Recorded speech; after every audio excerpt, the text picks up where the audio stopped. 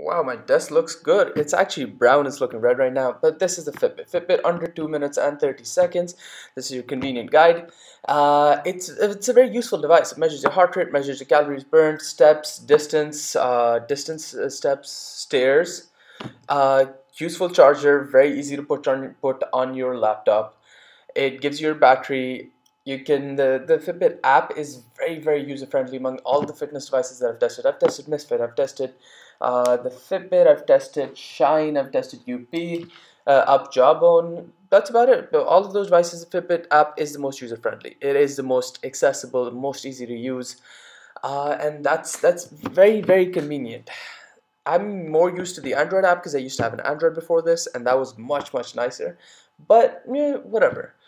The Fitbit app, it lets you do GPS. If you're going off on a run, you can set it to play your music. You can set it to track your distance. It has a FitStar, which you'll have to pay extra for. It's a personal trainer on your phone. It shows the Fitbit app, the Fitbits that you've connected to it. You can have your settings. You can set whatever heart rate zone, not heart rate zone.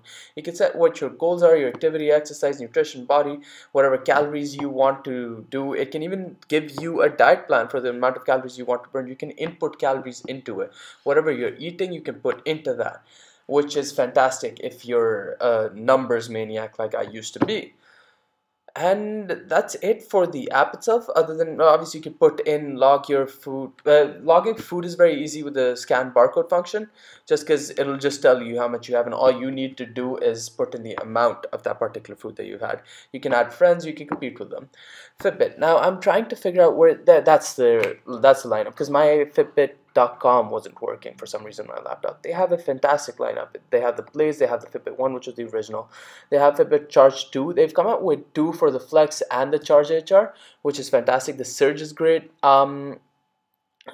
So should you get one? The Area is fantastic. Should you get one?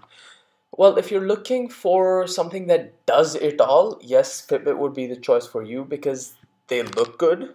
They have a very user-friendly app, as I've mentioned before, and they come with a lot of accessories. So if you want to replace your band, you can do that. If you want to have a good-looking watch on your wrist, you can do that. Fitbit, you should do that if those are the things that you want. It's not waterproof, so whatever. But yeah, that's it. Thank you for watching. Take care.